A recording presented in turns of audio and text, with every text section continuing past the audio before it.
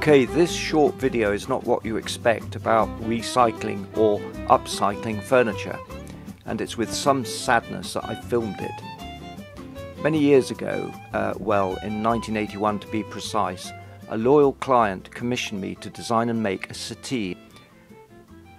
Her house was already full of my furniture, in fact many of my pioneering pieces from the 70s to the 90s.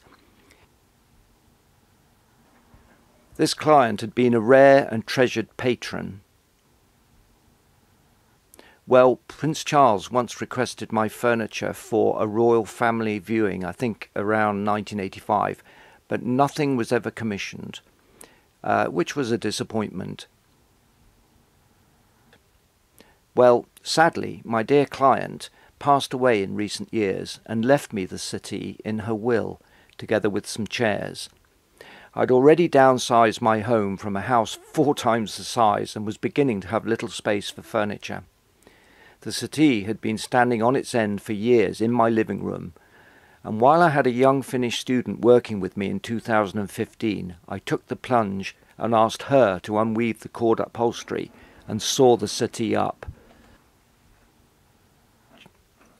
Now, before you think what utter mindless destruction, I had tried to sell the piece on eBay, but wasn't prepared to accept an insulting price that undervalues my skill, so the plan is to convert the settee into an armchair, which is easier for me to accommodate.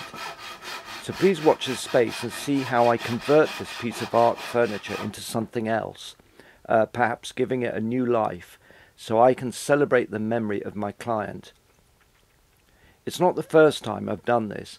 I inherited a chest of drawers from my mother a few years ago from an aunt. So I converted the wood into small pieces, put aside, ready to create something fresh and innovative. The wood lives on.